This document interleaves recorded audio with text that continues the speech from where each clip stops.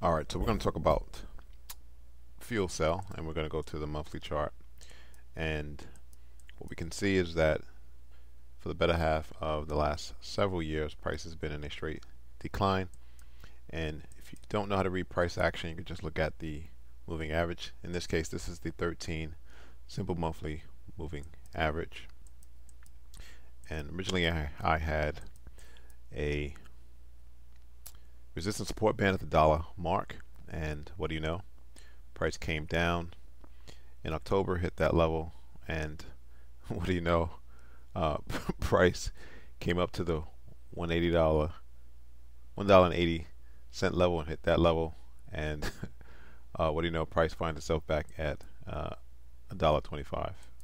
So they say you can't predict the stock market, but I think otherwise. Let's go to the weekly chart, and weekly chart is still showing or was showing lower lows and lower highs, and when price came back and hit this $1.80 level, which was a previous support level, it created its first higher high in a very long time. Now, before we continue with the analysis and look at things on the daily chart, let's look at this article as to potentially why price spiked and then dipped. And this dip could just be a pullback or the formation of a double bottom, which is a bullish reversal pattern. Alright, so let's go to the article.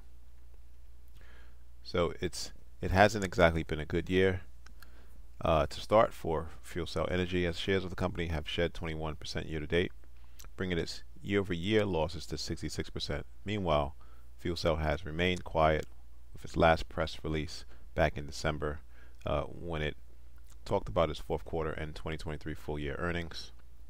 Now, during the fourth quarter, revenue fell by 43% year over year to $22.5 million from the $39.2 million.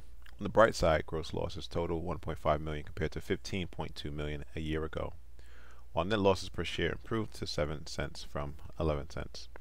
For the full year, revenue declined by 5% to $123.4 million, while net loss improved to $108.1 million from the $147.2 million. Now, the CEO and president, Jason Few, stated that he was very pleased with the yearly results. However, shareholders seem to disagree, as the stock is down by over 50% since the results were published.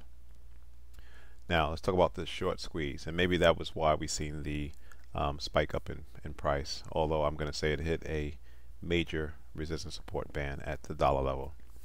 Short squeezes are a popular topic for declining stocks. Let's take a look at the metric behind the thesis for FuelCell stock. As of December 31st, there were a total of 83.59 million shares of the stock sold short, with a combined value of 134 million. As of December 29th, FuelCell short interest as a percentage of the float tallied in about 18.56%, up from the 5.58% month over month. Generally, a short interest of 10% is perceived as high, while a short interest of 20% or greater is viewed as very high. So according to FinTel, FuelCell currently has a cost to borrow fee of 0.62%.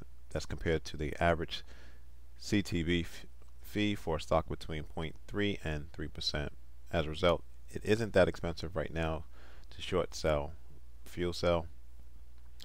FuelCell stock commands a high short interest, although this data is presented with a lag. With the decline in the stock this year, short interest could be lower as short sellers take their profits.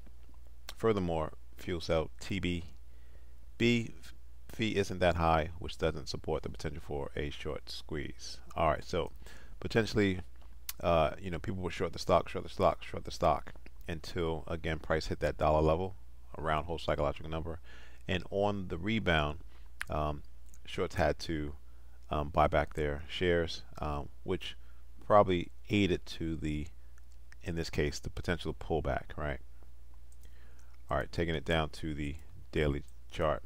And not only did price hit a key level at $1.80, but it also hit this 200-day moving average, which serves as a dynamic in this case resistance. And typically when you are below the 200-day moving average, you're in a secular bear market. Alright, so I'm going to take this arrow off as we got the pullback, right? And since then price has declined, again potentially forming a macro double bottom.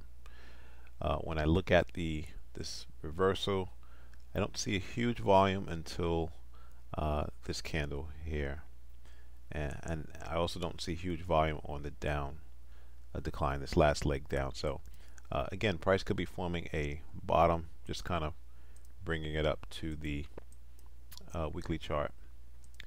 What I would look for is some type of accumulation taking place, and so we'll see. This year should be very interesting. It is an election year.